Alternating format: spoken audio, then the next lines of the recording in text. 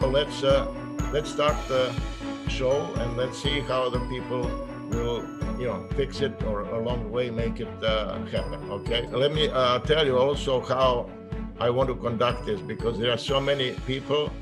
I would like to make a presentation with a minimal interruption, and you can use a chat to ask the question. Some people are already doing that, and one fellow said his cam is broken, the other. So you can use the chat to ask the question, so you're not interrupting my talk, and I'm observing the question, and then I can answer the question as I move along. And what I would prefer at the end of the 2-hour talk, then you can all come on video and ask the question in video, so we can have a full interaction. Hopefully by that time you'll figure out how to make sure that your video works and your audio works on your computer. If your computer works, I suggest one thing. If you all have a cell phone, get connected on this meeting on a cell phone, because every cell phone now has audio and video which works automatically. Okay, so that's the point. All right, so now let me make first of all, I'll change the view to speaker view. So now you can see me, right? So now we're in the speaker view, and when I'm in a speaker view, you can see me talking, and then whoever actually gets to interact and talk, he will also show on a speaker. Now I'm sharing the screen. So now what you see on the screen, I just froze a picture for a second. This is picked up from an internet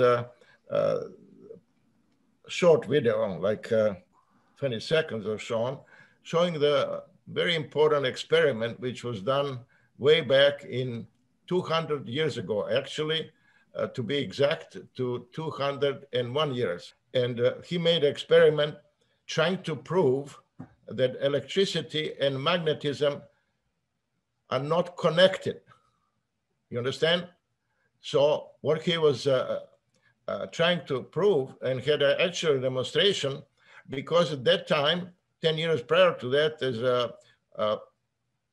Galvani discovered this, live electricity by cutting the frogs, and then later the Volta figured out how to make out of that voltaic pile, or for the first time, make a source of the electric power, a continuous power, rather than being just, the charge, which you had to rub to generate electricity. So Ørsted set out to do that the two things are not connected. And he made experiment in front of the audience, and the experiment was successful. What he did, he made a battery, as you can see here, and connected a voltaic source battery with a constant current going through the wire, and then put a magnetic needle at the top of it. And he expected to see that there is no effect on magnetic needle, because magnetic needle, the Earth has its own north and south pole, and magnetic needle is such that it always points out to North Pole. Okay, so and when he made that experiment, it just so happened the direction of the current he put in was such that it was very little decline, because the magnetic pole of the Earth was directing the needle to go in one direction, and the current, which was close to that magnetic needle, had only auxiliary secondary order effect, but it was going in the same direction.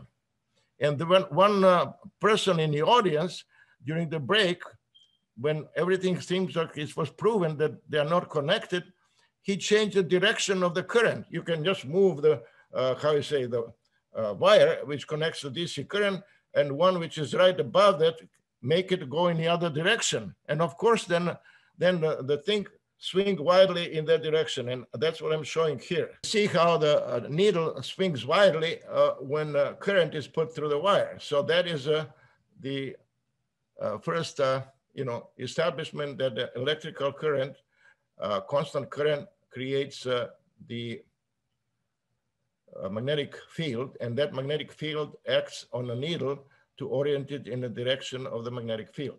Okay, so that's given. Let's now move to something else.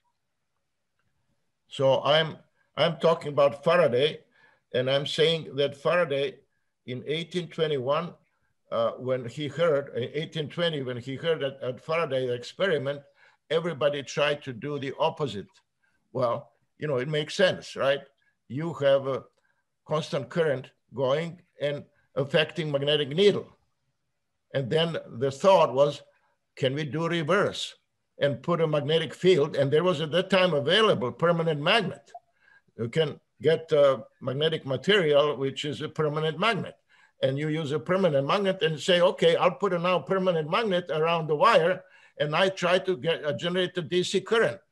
Well, the only problem is it doesn't work, even though the Faraday spent from 1821 to 1831 trying to prove just that. And what has happened, as you see here, he concocted this experiment. He's trying to repeat exactly that. He put a battery, because that was the only source of the power at that time. So he put a battery and put a switch in it. And with the idea, he'll turn on the switch and we'll get now on this, what it looks like and feels like a transformer, except it doesn't work like a transformer, you know, and I explain in a second. And the system he had is, he had at that time, very sensitive galvanometer, which could measure milliamps of the current. And then when you would turn a switch on a primary, this whole gadget, and you can see it in a display, the original transformer is a huge toroid. And he put a one winding on one side, one on that room, and he put this battery, source of the power, and the switch in one room, and then the toroid and galvanometer measuring in the other room. And he would initially spend a futile attempt trying to turn on the DC power and get a DC power on the output of his transformer, right? But it didn't happen. Why? Because he would come and turn a switch on in one room, where this concoction was on the left-hand side, on the primaries or in one room, go to another room and wouldn't see anything. Until one day, I guess his assistant was, again, how you say, by a mistake, came early. So he told the assistant, turn the switch on, and he was working in his room. And guess what? Just during that instance, when you turn the switch on, there was a declination of a recorded current, transient current in a galvanometer, right? And then, okay. So as you turn the switch off, again, there is declination in the other direction. So that's where he discovered the law of electromagnetic induction. And the people start seeing they can make an electromagnet if you put a magnetic core, and which dramatically increase the flux in the core and force. Then with a small current, you can pull out big, you know, attract a steel and move it from one place to another. But the point, they were all stuck at that time that you need a change of the current. And he introduced his Faraday law, but it was waited until later in 1860 something, 67 is when Faraday died. But before Faraday died, Maxwell came and explained why it is impossible. And of course, he came along the way with the Maxwell equation, why it is impossible that a constant current operate in this gadget. It is only it can only operate in this transient mode. And of course, what happened in the meantime, I think there are some people who realized, well, if that is the case, they tried to make a, how to say, transformer to operate not with a battery, but operate with the alternating generator, single phase generator. And then it turns out if you put, instead of a galvanometer, we put a light bulb will shine. because it doesn't care. Light bulb is a resistor. So it doesn't care. It's not a motor that wouldn't work on a single phase because it will move one or the other direction and it could be used. But that was something that people didn't believe in alternating current and alternating voltage. And what I want to impress on you is that it took, and timing is that Faraday died in 1867. Maxwell died in 1879. 3 years before Tesla came with his rotating magnetic field and proved them all wrong, which they all said alternating current is useless. We need to rectify it to get a DC generator. And that's what they were doing all along. And he came up with his rotating magnetic field, came up with a came up with a way how you can utilize alternating current. Of course, he upped a stake by changing it to 3-phase, initially 2-phase, and 2-phase. Then he can transfer with the transformer to very high voltage and use it for a distribution with the no losses, because that's the whole point of a transformer. Now, so the really, when the things started happening, so I very often make a point that since the whole world was not believing into alternating current and branded it as useless, then Tesla proved in 1882 that it's just the opposite. One thing I wonder, and that's unfortunately with the whole world, you know, I wonder if Faraday and Tesla were alive when Faraday and Maxwell were alive and Tesla did that. I'm sure they will give us thumb up and say this is the greatest invention since sliced bread.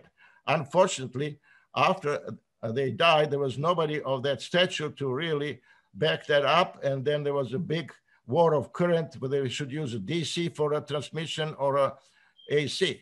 And the funny thing is, nowadays, we have all the tools in the power electronics to make it happen, to make a DC high voltage transmission, but not the way they're doing it now, but using it as a high voltage transmission, because right now what they do is they are still stuck with an alternating current, and they use the alternating current at high voltage to convert it to high voltage DC, and use a high voltage DC cable, because that's, you can put underwater and connect one island to another island in British Islands, and then on the other end in the island, convert it back from DC to AC.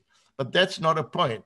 Now we can make a use of this beautiful device transformer, and especially even for a single phase, we can make a DC to DC conversion high voltage, which is initially using the source of power, not like Niagara power plant with the converting the mechanical power with the generators, 61st generators in AC power, but use the sunlight, which comes naturally to the DC, and use a converter to transfer it with the isolation to transfer it to very high voltage, and then step it down on the other end after transmission down to DC voltage. Anyway, everything except the motors now uses a DC power, electronics and all the other gadgets. So anyway, the point is that really burst of the alternating current and a new electricity is happening now. And I made a point like 2 weeks ago, 3 weeks ago, when I made a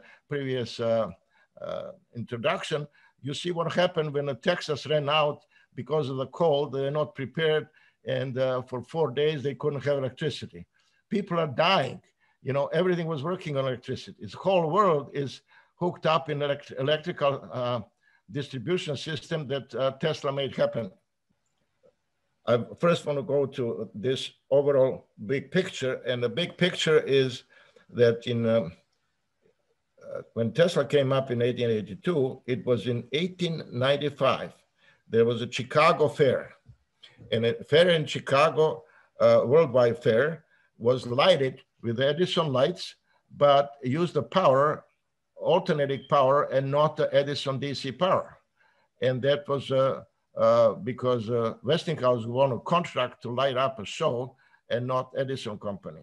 And that was when, for the first time, the transformers were used with the Tesla generators, with generating 3-phase power. I showed here just single phase, and then transmitted throughout the show, and then use it effectively to light up the whole show.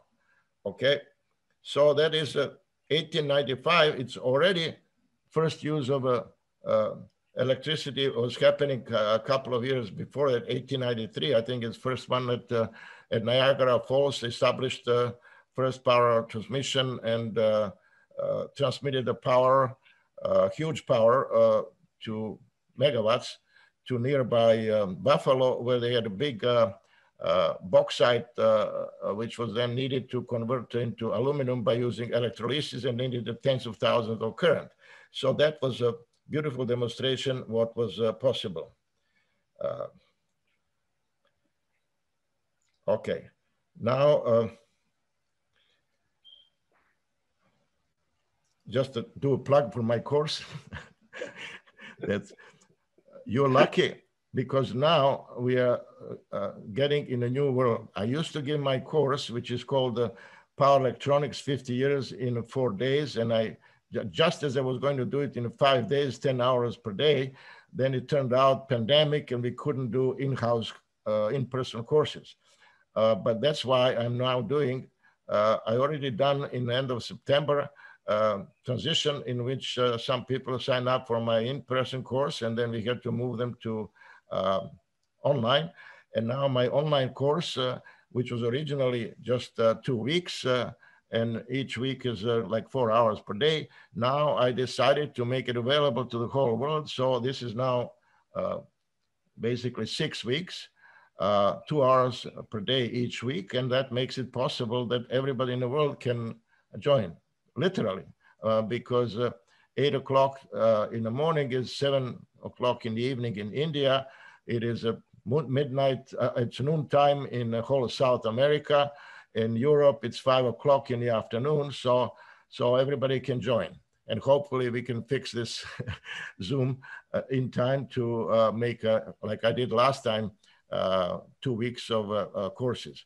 The other plug that I make for a course, and some people who took my course in September, they said that the course in itself is worse even if I don't, because I reduced dramatically the price so everybody in the world can afford it.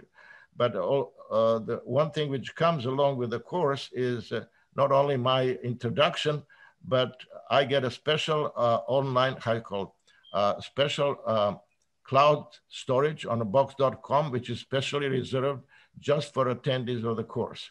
And when you sign up for a course, you get all my lectures, notes in the color, all my patterns, all other video clips and so on to study before coming to the course. So I'm then coming to the course a couple of months later to present it and then make a sense out of such a huge amount of information connected. That's what I'm trying to do here.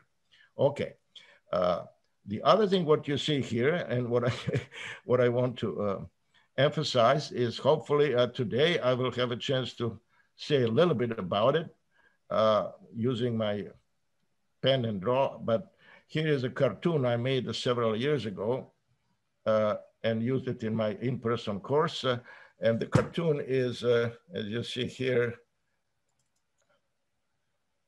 I don't know, yeah, you see the cartoon is basically saying that the power electronics made a huge mistake, double mistake.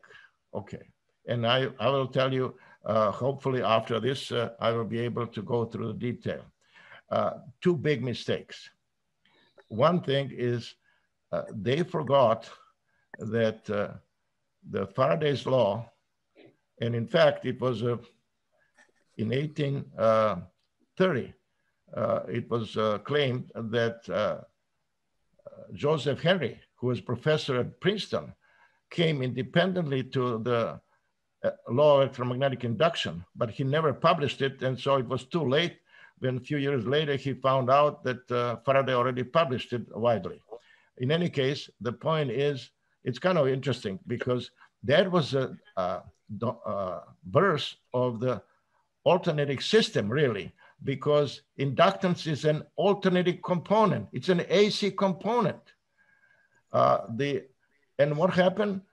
The unit for the capacitance was named Faraday because signifying, well, he was essentially starting this new world when we didn't have just any more resistors, but we are stuck with the resistors of the Ohm's law. We now had the capacitance. But of course, he should have been given a unit for inductance because that's his law. But Henry was given a unit of inductance and Faraday's unit of capacitance. But anyway, they are two people who essentially were forefathers of the alternating current systems. And don't forget, alternating current systems were depending on using transformer as an AC component. And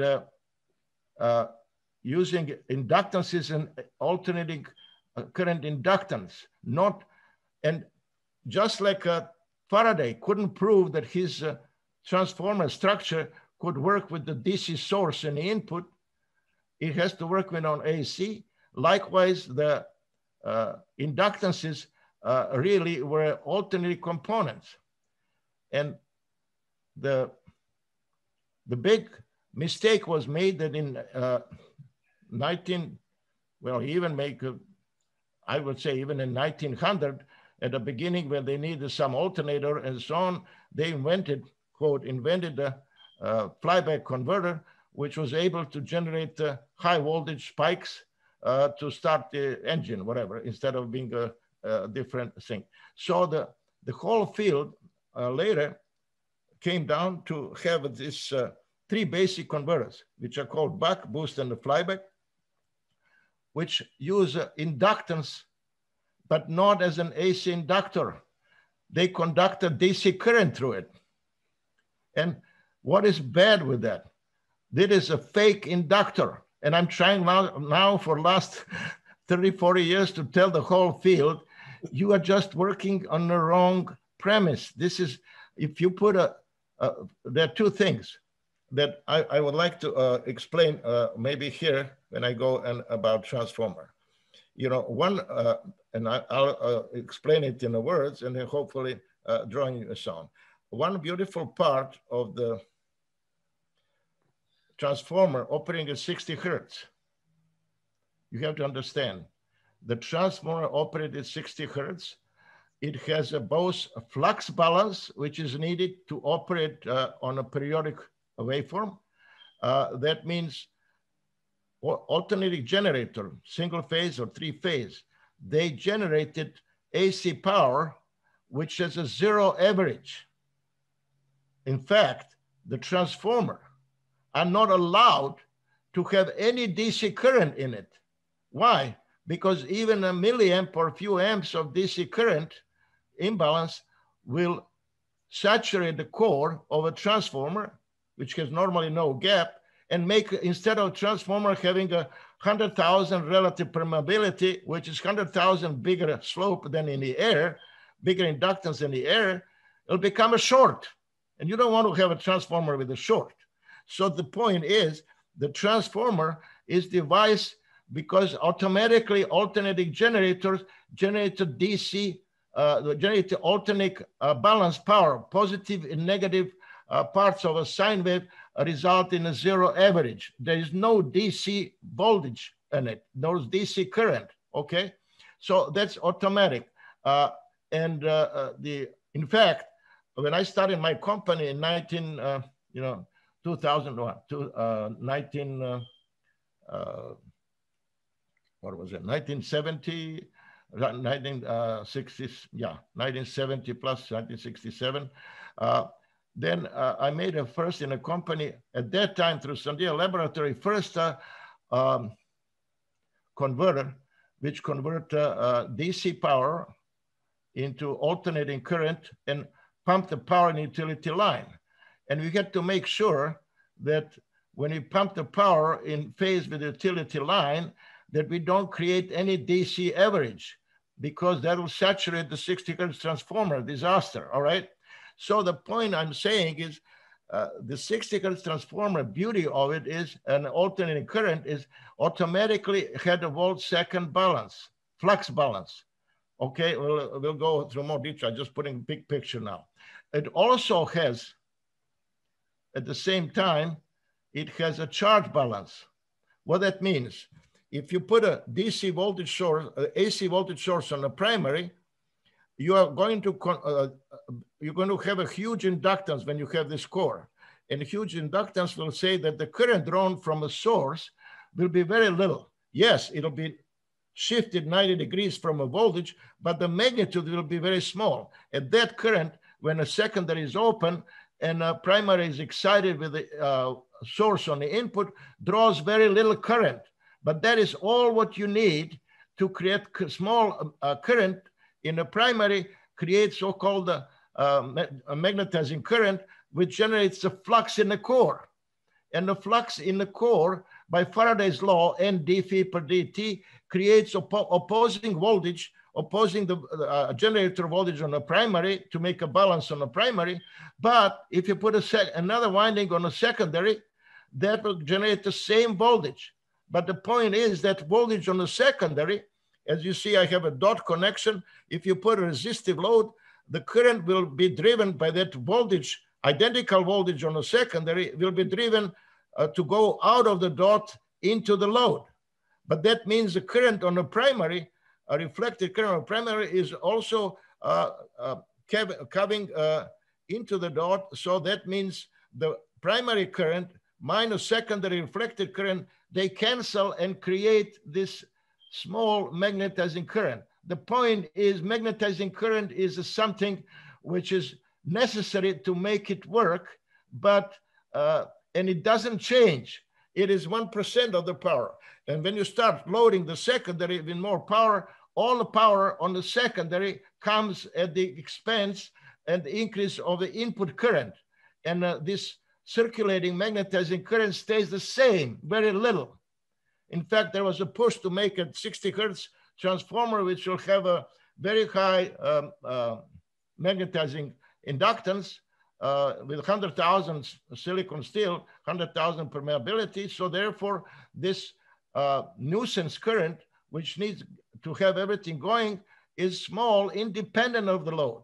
And now what we have, now the people are making so they have, the point I'm making, this beautiful transformer has already everything in it, which we didn't make it right. Because when we made switch power conversion, we introduced components like inductors, which is, and call it inductor, and worse yet, use a symbol, same symbol of inductor, which I blame there, you know, IEEE for each new device. They invented a special symbol for a bipolar transistor, MOSFET, gallium nitride, you name it, silicon carbide. And then for an inductor, they kept the same symbol as though it was AC inductor. That was a lie. That was a fake inductor. That inductor couldn't take the milliamps of the current, and it would saturate. And instead of being huge inductance and huge impedance, it'll be short. Okay. And what people made? The people made concoction that they called it. Put an air gap in a magnetic flux, killed inductance by factor of 100 or 200, and then said, oh, now we can conduct the current, DC current through it. But why it is fake? Because then they skewed the whole field that when we're switching at 20 kilohertz and could only put a very small current, 10, 20 amps before saturating. And they said, no problem. If you want to increase it, we will increase the frequency. And by increasing frequency, you need less inductance. So they're basically increasing frequency only for the sake of that concoction was killing inductance, and therefore they had to make it up with 10 times, 100 times higher frequencies, but they didn't result in anything useful, because of those frequencies, efficiency was down to pot, and you didn't get any advantages in reducing size of magnetics. So original thought that when we go, remember, the 60 hertz equipment, when it's used, motors and generators, when they're used on the ships, they don't use 60 hertz. You use the 400 hertz. Why? Because they have proportionally, from 50 hertz to 400 hertz, 8 times smaller size of generators, 8 times smaller size of motors. So what we all hope when we go now to 20 kilohertz, we'll have another factor of 10 or 100. So now the motors and generators operating at those frequencies will be really small. Didn't happen because the whole field went in the wrong direction. Okay. Anyway, just wanted to tell you that what is really needed, and that's what I'm putting an emphasis in this course, is saying that we started in the wrong foot. We started in the wrong foot by having this buck boost and the flyback, which all have an inductor, which is really not inductor. And also we started on the wrong foot, which I'll explain in a minute. What existed before I came into this field in 1974, when I started my PhD at Caltech and finished in 1976, there were converters which derived from a buck way to provide isolation transformer. But again, they provided isolation transformer and not taking into account that you have to make now this transformer have a performance of the 60 hertz transformer. In a 60 hertz transformer, you had a flux balance and you had a charge balance, as I just explained. The secondary current demagnetizes, reduces primary currents and results in a small difference, which is magnetizing current. You need to have both of these features in order to make a successful transformer for high frequencies.